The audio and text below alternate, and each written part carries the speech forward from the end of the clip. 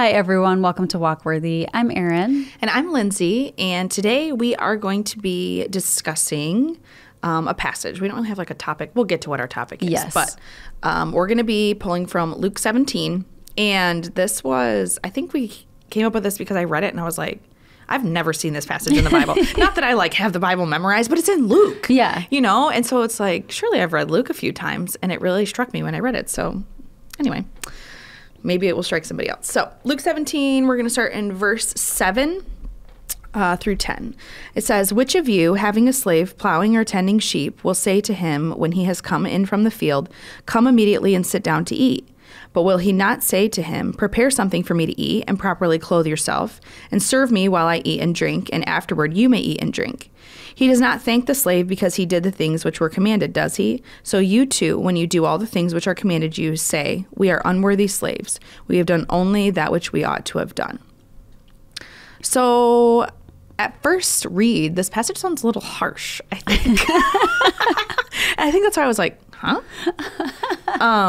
So maybe someone else was singing the same thing. It just seems like, I don't know, the word slave probably throws us a little bit in our culture. But also then it's like, all right, you did your work. Now come in and feed me. Yeah. And it seems like odd, but then, okay, we'll break it down. We'll break it down. Well, and I do feel like it's probably important to say, sometimes people read things in Scripture and think that this is God saying, hey, slavery is ordained and should happen. Right. It's not that. Sometimes there are things that are descriptive of the culture that is happening, not necessarily God saying, hey, here's how things should go. So, yes, it's descriptive, not prescriptive. Yes. I heard someone else say that. I didn't make it up. But it's good. Yeah, that's right. Passing it along. There we go. So he is speaking to a culture, though, that slavery would have been very easily understood because the Roman Empire had, I think it was maybe, okay, listen, don't quote me on this. I didn't look it up. I should have. I didn't. It might have been like know, so I will believe a third or a half. It was a lot. Maybe even 2/3. I can't remember. It was like a big number of slaves. It's just getting bigger every second. Maybe it was 90%. We don't know. Yeah, 99.9%. But it was a large portion of, I remember reading it and thinking, that's a lot of people like that were, so this was very much a culture of, you know, sometimes people would become a slave because they were in debt or for various reasons. It was safety and security for their family. Right. They knew they had employment. And in a good scenario, which, you know, obviously we would hope this is, the slave was kept like family in the home. They're fed. And so it was part of employment that they lived at the house. So again, so in some ways, it was a blessing to be a slave in that culture. If you had a kind master and things like that. It was knowing that you would be taken care of. Yes. Because you also see in Scripture day laborers that every single day had the insecurity of not having a job. So every day they had to go out and they hoped someone would hire them for the day. And if not, then you had no food, you didn't eat, you had no money. Right. So it was, in that case, if you were in one of those two classes, you're better off to be with an actual family that would care for you. Right. And with that comes an expectation of what your job is, which I think is what we see in these verses. Like there's an expectation placed on the slave. Yes. Like this is what your job is during the day, and then this is what your job is at night. These are your responsibilities. And so it's basically saying like, do what you're expected to do. Right. And you're not going to come in, if you're a slave and this is part of the culture and this is part of what you do, then you're not also getting paid and rewarded on top of whatever else. Like this is just your normal expectation of work. Right. So do that. Get it done. Yeah, exactly. And it's just kind of saying like, this is the bare minimum. This is how it is. Yeah. I guess. Yeah. So it's not like, you know, it's crazy to think that what, then the master's indebted to him for doing his work or owes him something extra because he did what was expected of him to do. I mean, so you kind of read that and it's like, what? Like now you have to feed? Like, no, this is part of your job. It would just be, it seems odd to us because most of us don't work in that way, but it would be like, oh, we work at McDonald's and you run the drive-thru for 8 hours. Like that's what you do. That's the expectation. That's what you are get paid for. And so there's not like, it's not like, I can't believe they asked me to do this. Right. Like, what's your job? Yeah. So anyway. Or if you want to pull it to corporate America even, let's say you have a morning full of meetings and then your boss is like, okay, now do your emails. Like, what? I'm not off? Exactly. No, do your emails. This is part of the job. Yes, part of the job. All right. So Drawing the spiritual parallel, because Jesus is always talking. Yeah, clearly he's not talking about like actually right how they should be. Exactly. So when he's talking to his disciples, which is important to note, we'll talk about that in a little bit, but later in Scripture, it talks about us having been bought with a price, that we were slaves to sin, and then we are redeemed. And then it talks about us being, as we were slaves to sin, so be slaves to righteousness. So we now have a new master, so to speak. So so this is a very good spiritual parallel for us. Right. Yeah, absolutely. Which we can, we often, I think, I was thinking through this passage before, I think instead of realizing our position before the Lord once we have been bought by him, myself, and it's interesting that we're doing this topic because even over the past like couple months I've been realizing like my entitlement. Like I think that's a lot of what this scripture is talking about, is our entitlement before the Lord. Like we are his and we are supposed to be surrendered to him, but I often, I'm just like, I'm going to God when I need something. Like I think Wes has referenced him as like a genie in a bottle, we like go to God, like, please help me with this, please help me with this.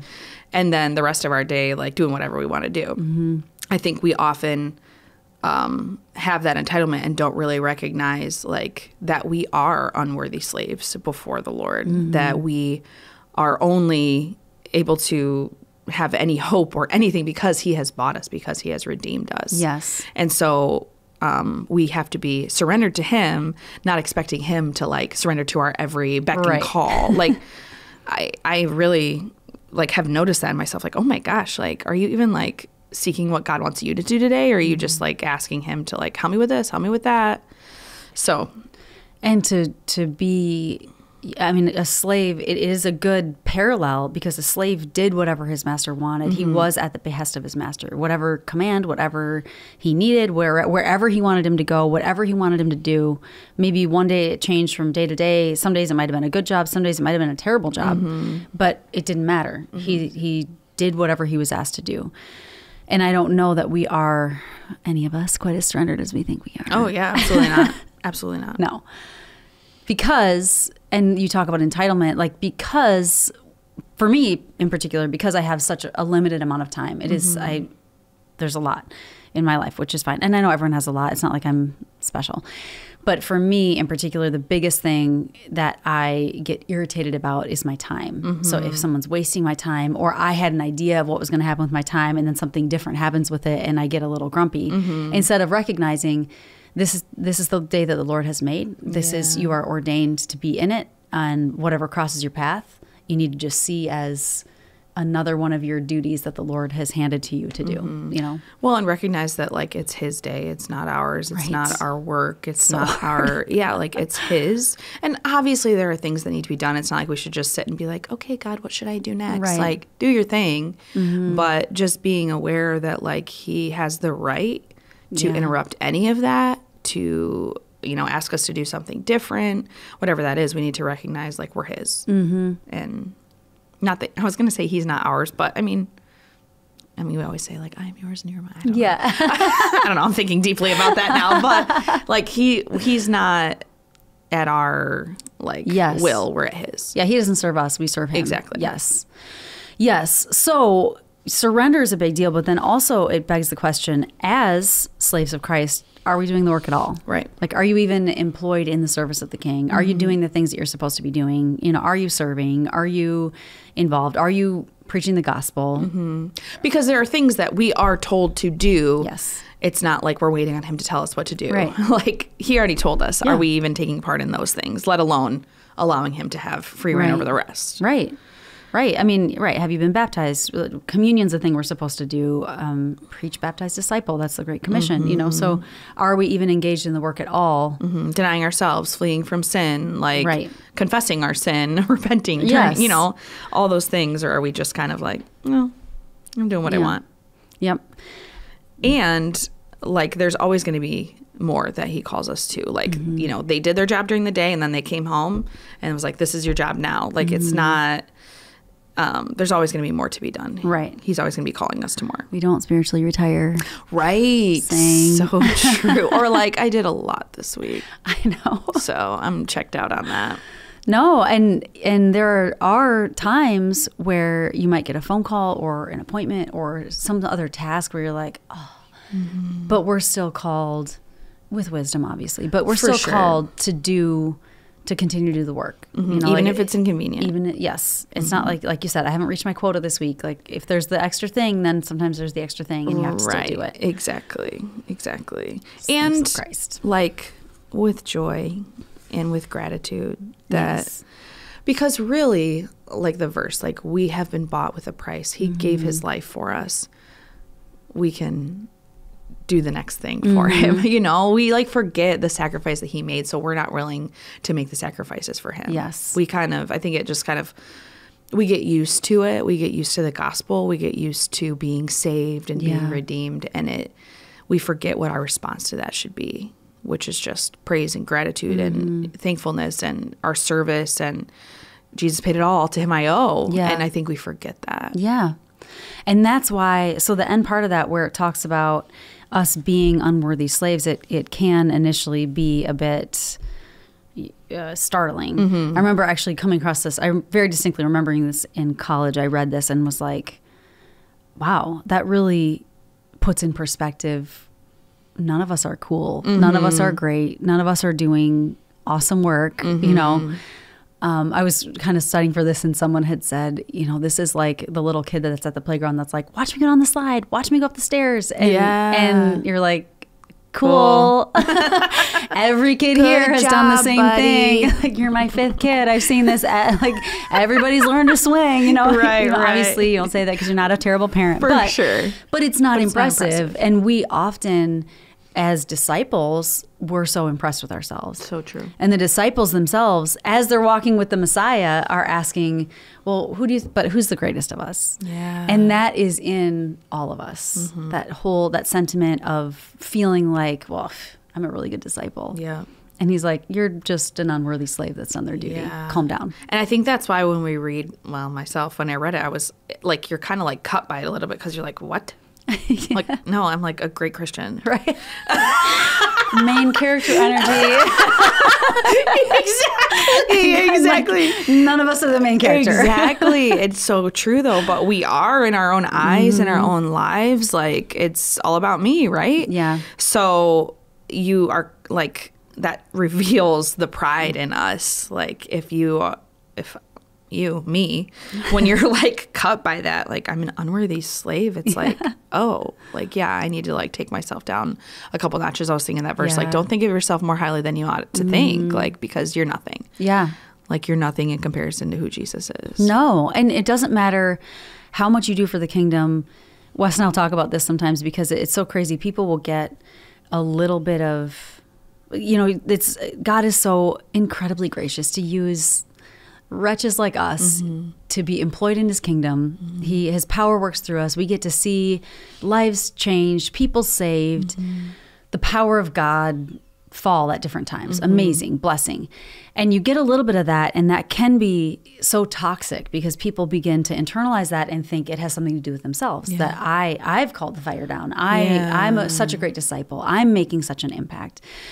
And it's just, you know, we'll say like literally no one's cool and everybody's replaceable. Like every single person's replaceable. Even Jesus himself didn't stay. Like, I mean, like if Christ didn't stay to disciple everyone himself, but replaced himself with disciples, like who do I think that I'm not replaceable here? Right. Like he needs me somehow. Right. Like he didn't even keep himself here on earth. Yeah. So I think it's a very healthy thing to realize every single one of us is replaceable. God doesn't need us, and nobody's cool but Jesus. Yeah. Yeah. And those are hard things. They're hard things. But healthy things. Yeah, and great. Freeing things, too, For really. sure. Honestly, yeah. Because if you think that you're the guy, like first of all, it's terrifying. Yes. It's terrifying. You should be afraid to think find that. your like self thinking that. But also, like, you're putting a lot of pressure on the fact that, like, you're the person that has to hold this thing up when, like, you never created it anyway. Right. You never made any of it happen to begin with. Yep. Yeah. It's not my gospel. It's not my church. It's not my discipleship program. Yeah, and I just have to be whatever part of it God gives me in it, be faithful with that. Yep. And there is a lot of, like, freedom that comes in that as well. Yes. And then you don't have to be like as scared that God's gonna like chop you. Right. I don't need to find trouble. Right. I don't need to go looking for it. It finds me plenty. So yeah. Yes. Yeah. But this idea of us being, because we can think, you know, oh, I'm such a good disciple, as though God's impressed with us somehow. When the reality is, yes, you might be doing a few things that are good. In the midst of it, we're all so fraught with sin that, are you really that good of a disciple? Right. Well, and I think that's like what's hard to walk too, is it's like, okay, like, is there fruit in my life? Am I like, you know, like being what I'm called to be? And you want to like check your life for that. So then if you are, you're like, okay, good. But then you have to be like, but it's only because of the Lord, you know, like you kind of have to walk yourself through that, because in ourselves, like it's going to be natural to just be like, okay, I'm doing it. Good job, Lindsay. Good job. But like all the glory has to go to him, because if we're even doing anything good, like it's only because he's giving us the power and discipline to do it through his Holy Spirit, not because we can do anything. Right. I mean, it's like God has given you an amazing voice for you to walk around and be like, I'm such a good singer. It's like, but you didn't give that to yourself. Right. So and it could be gone. It could be gone. Right. I haven't sang today. It could be gone. I don't know. You know, but like that's literally it. Athletes, teachers, people gifted intellectually or that make scientific discoveries, which are amazing. God gave you that capacity to do that to begin with. So how are you taking credit for something that you didn't even create yourself to be? Right. Well, and I think often we can think certain, like, well, what am I trying to say? I'm trying to get it out.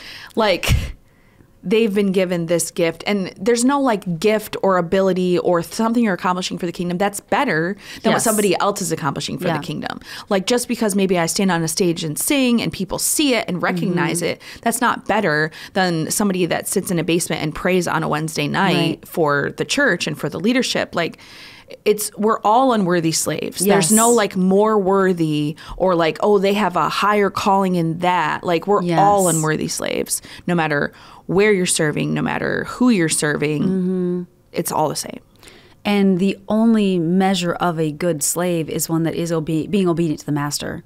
So you being obedient looks like getting on a stage and singing. Someone else being obedient looks like changing diapers in the nursery. For someone else, they're running a parking crew. For someone else, they're, you know, traveling the world preaching the gospel, or just, you know, taking care of a bunch of kids at daycare, or taking care of your own kids in a house. I mean, what does obedience look like? And there are different seasons, I think, that God pulls you out in and out of obscurity maybe. But are we as faithful in every single place because we realize we're serving him, again, not ourselves, but we're serving him, we're obeying, and we're doing the things that he's asked us to every single day. So that really is the measure of being, if you want to say, a worthy slave. I mean, we're never like merit what he's done. But we can look at things, especially in the Christian community, in the church, and say, okay, if you're serving in a way that's visible, you're then a worthy slave. You're a good disciple, because I see you show up at church every Sunday. You never miss a day greeting at the door. You're giving your money. You're these things. But it's also possible that maybe the Lord asked you to step away from serving for a season because it's so insane, and he wants you to invest somewhere else. Maybe you're caring for a sick parent or whatever the case may be, but you're like, no, I'm going to stay here greeting at the door because this is part of my work. Well, you really aren't, even though we might look and be like, oh, she's so faithful. But you're not doing what you're supposed to be. Because the master didn't ask you to do that. Yeah, exactly. And I know for me, like, it can be, especially when trial or something difficult comes up, that's when it shows, like, if you think that God is indebted to you for what you've been doing for him. I think when, you're in everyday life, you're just doing your thing, you're trying to serve the Lord and be faithful to what he's called you to, and then something like happens, something that's difficult, something that's hard, you're walking through something hard, and you're kind of like in your heart, like, okay, like, and I just think of that verse in Job, like, should we accept blessing from the Lord and not adversity? And we kind of like maybe wouldn't say it out loud, but we think like, well, God kind of owes me. Like, I didn't deserve this. Look at my like, track record. Yeah. Like, I've been so faithful. Like, I've been doing what I'm supposed to do. I've been trying to like, spend time with you, whatever it is we think we're supposed to be doing. And then we come up against some type of opposition, or something is difficult, or God didn't answer a prayer like we wanted him to. And it really is like, well, what the heck? Like, why have I been doing all this stuff? And not that we would even say that out loud, but like in our heart, it's there. Yeah. Or you're looking at someone else like, well, they're totally sinful and they seem blessed. Yeah. Like they're not walking through this. And I'm so obedient and I don't feel blessed. Yeah, what's going on? Exactly. Like we think that we've like built up some type of like, I don't know, like account we can cash in. Yeah. Like to God, like, okay, well, I shouldn't be going through this because I've been doing all these things. And that's just not how it works. As though we're safeguarding our life from trial through our obedience. 100%. Like I'm obedient enough, and so now I'm safe. But as unworthy slaves, am I as surrendered and submitted to the trial? Right. Even if we don't like it, it's okay to be like, I don't really like this, but if you have me walking through this, I'll walk through it. Yeah, if this is what the master asked you to do, then are you still going to do it with gratitude and humility? And I'm saying that, and in my heart, I'm like, no. So please don't. Like, I am saying this to myself. I'm not. When I say you, I mean like, Lindsay, are you? Because it's so difficult. It's hard. It is so difficult to, sometimes you just walk through something like, I'll just get through it, whatever. I'm still mad. But if we could really, like, again, remember our position before the King, like, remember that we are so indebted to the Lord. Like, we owe him everything. We are his. Yeah. So do what he's called you to do. Yes. It's so hard to remember in those difficult times, especially. And I think the unworthy slaves part is meant to put it into perspective, our position with him and our inability to earn salvation, to earn grace, to earn mercy. I don't believe that it's in here for us to walk around like, oh, I'm just an unworthy, that, because that really is a false humility in a different kind of a way. We should be confident in our position before the King. We are his. We are bought with a price. We are loved. We are loved. Yeah. Yes. Blessed. All the things. Abundant life. But at the same time, carrying with that an understanding of there is nothing that I could do. There is no amount that I could pay. There is no service that I could render that would ever earn in any way, ever repay what he has done for me on the cross. And so because of that, I'm an unworthy slave. And if you can recognize that position of my inability to do anything for myself, to save myself, to redeem myself, and then understand his love on the cross and what he did, that is even more humbling to realize, Amazing Grace says you saved a wretch like me. And some people can be even offended at that line. It's like, nope, he saved a wretch like me. I was such a mess. I was unredeemable. I was unable to do anything for myself. And yet, being an enemy of the cross, he died on my behalf. Like, what a savior. Yeah. And when we remember those things, that's what inspires the gratitude. Yes. Like, if to be humble without gratitude is just, what is that even? Like you said, it's a false humility, or it's like some type of shame, I would say. Yes. Like, neither of those is right. Like, we should be humble with gratitude to who God is and to what he's done. And I think that it helps safeguard us from pride. You really need to be actively in the fight against pride because we all have it. It infects all of us. But to recognize your position as an unworthy slave and understand what the Lord has done, and then what he empowers you to do when he puts you into service, really does keep you from, it helps safeguard you from arrogance. I'm not going to say that it can't infect you, but when people come up to you and say something nice or kind about how maybe you've impacted their life or whatever, I know, praise God, because if not for the Lord, we both have done plenty of work in the jail, and I would go up there and think, but for the grace of God. Like, literally, I could be sitting in here with you. And I know that about myself. I'm not even being crazy or, this is not an exaggeration. Right. Like, you give me the right situation, and some of those girls, I'm like, I see what you did there. Right. Like, I get it. Yeah. So it really is like, I can hear people say things that are kind. Hey, thanks for doing this, and thanks for faithfulness or whatever. Like, praise God. It really, truly is genuinely the grace of God that keeps me in this fight, that empowers me to do it, that enables me to be a disciple, that has given me any gifting at all. In my mind, I'm very, very clear on that because I'm just an unworthy slave. Yeah. That he's redeemed. Yeah. Well, and then we have to ask ourselves, like, if that is not where we're at, then what are we seeking in our service to the Lord? Is it to the Lord at all? Yeah. You know, what is it for us? Is it for people to tell us we did a good job?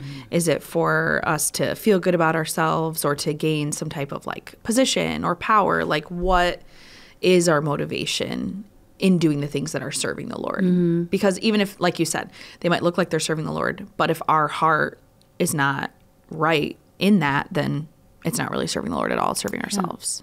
And I'm going to say this. Here's a big statement that I haven't thought through, but I'm going to say anyways. If it is not truly to the Lord, I don't think you'll stick it out, because it's not enough to have the praise of man. It's not enough to gain influence. Like all those things, eventually, if it's really not about the service to the King, those things aren't enough to keep you on the straight and narrow, because this fight is so hard. Yeah. Being called of the Lord to do things is so hard. And there, if you come back to why am I doing this, and the answer isn't because the master commanded me and I'm his slave and so I do what he tells me to do, period, you'll find plenty of reasons to not. Yeah. Because you're going to run into a situation where you have served in some capacity and somebody wasn't grateful that you were there. They didn't say thank you, or you seem to get passed over for somebody else, or you didn't get influence, or it didn't turn out how you thought it was going to turn out. And then the temptation is, our natural inclination is, well, I don't need this. I don't need this in my life. I'm walking away from it. And then we do, but then the very obvious conclusion to draw is you were only there for yourself anyway. You were there for the thank you. You were there for the position. You were there because you thought this might get you somewhere else or might make you a good disciple in some way, gain you reputation.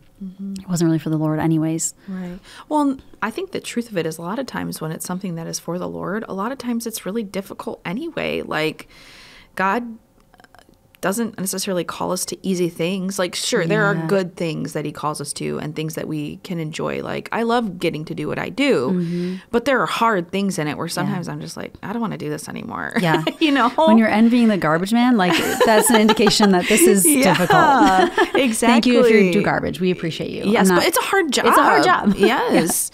So, yeah, I think a lot, God calls us to hard things. And so maybe if it's all sunshine and butterflies, maybe it isn't for the Lord either. I don't know. No, I mean, you look at Paul, you look at the disciples, you look at some of the things that they went through. Daniel's in the lion's den, the boys in the furnace. I mean, you pick the story. We love to pick the shining moment, but you need to look at the whole picture of it and the trial in it. And that's not to scare anybody, but life is hard. You might as well, but to me, I'm like, life is hard, but I'd rather do this redeemed and walking with the Lord, because at least I have peace and blessing and abundant life in the midst of it, because you're going to have difficult things no matter what. So I'm going to do it with Jesus. Yeah. But as unworthy slaves, we have to purify our motives for things and make sure that we're really doing this for the Lord. That really, because we recognize our position, that he has asked us to do certain things, because often, like you said, they're not hard. He's asking us to be patient when we feel impatient. He's asking us to be angry and not sin. He's asking us to forgive when we've been wronged or betrayed or when we're bitter. I mean, these are difficult things that we can only do through the Lord. And these are things that we're called to. And we only care to do them if we care about honoring the one that has issued the command. Yeah. Wow. I'm just taking that all in. Yeah. And there is reward. Praise God. He's so gracious. There is reward. Because we don't deserve it. We are unworthy slaves, but he's still and not even eternally. He takes care of us here and now, just as the master, in scripture was taking care of his slaves that would live with him. And all I've needed, his hand has provided. Like, God cares for me here, and he cares for me in eternity. And he is providing for me now, and I will reap the reward of following him eventually in eternity. Yes. And he doesn't have to do that. No. No, he does not owe us anything. No. He does not. No. And I love, Charles Spurgeon said, what have we done for Christ compared with what he's done for us? Our service put besides Christ is like one single grain of dust in comparison with the mighty orb of the sun. Yeah. And that's what he's done for us on earth. Right. So then to have already done this completed work of life on the cross, or his death on the cross that redeemed us from our sin, that grants us eternity, and then also give us reward on top of that is it's hard to even comprehend. Well, I don't know if this kind of goes with it, but I was just thinking about how the scripture talks about the Holy Spirit as a deposit, and thinking about like what we have now from the Lord here on earth is just like a deposit on like all the reward that's coming when we get to be in eternity with him. And yeah, like how gracious is God to do gracious. That. When, you know, we are unworthy slaves and we should be doing what he calls us to, but most of the time we're not doing that anyway. And he's gracious and kind to like continually bring us back and allow us to try again. Yes. And, you know, and then, so in this story, initially it talks about the slave had worked in the field, and then he comes in and the master's like, okay, now it's time for dinner and serve me. But there's this amazing part in Luke 12 that talks about in eternity. In Luke 12:37, it says, blessed are those slaves whom the master will find on the alert when he comes. So if we're doing what we're supposed to be doing when he comes back, truly I say to you that he will gird himself to serve and have them recline at the table and will come up and wait on them. Wow. The master becomes the servant in eternity. I mean, it's hard to even. I just thought like Jesus is so much better than us. So much better than us. He just is. Like you read something like that and you're just like, there's no reason that he should ever even think he needed to do that.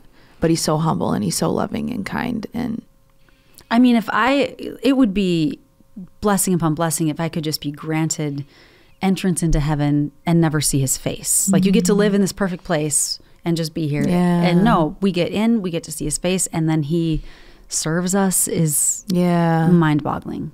Yeah. And I have a long way to go on being a better servant, I guess.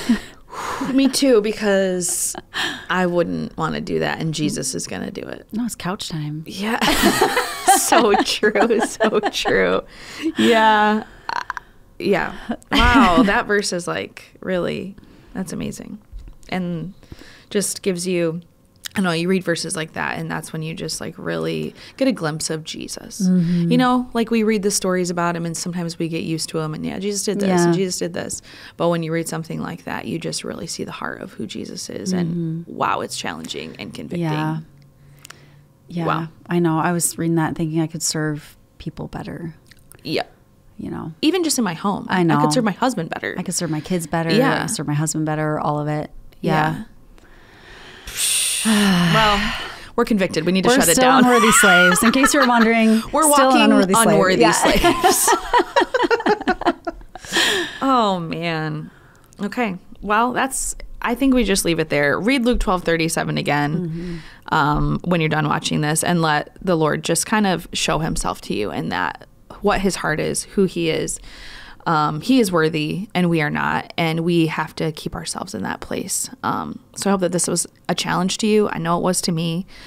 We will see you next month, but until then, walk worthy.